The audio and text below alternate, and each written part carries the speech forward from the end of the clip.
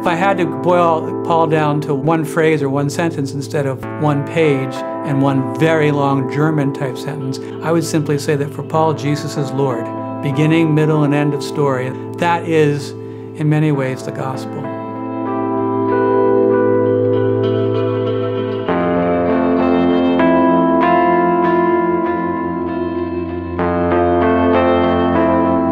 Reading Paul was an invitational book. I had other things going on at the time, but it sounded like a good project, so I took it on, and I loved writing that book, trying to get everything I knew about Paul down into what was supposed to be about 100 pages. It was more than that. I think as I was writing that book, I began to see that Paul was a real live human being and not just a set of ideas or a theology waiting to be uncovered. And trying to see him as a person who was dealing, say, with being in prison and writing letters, that connected me to Martin Luther King. The connection there also took place because of what I began to see as a more specific interest in what we today would call issues of peace and justice in Paul that I wouldn't have seen without sort of viewing that through the lens of Martin Luther King. And then similarly with Dorothy Day, although there it was a little bit more her ability to keep sort of social justice and spirituality together, not that Martin Luther King didn't.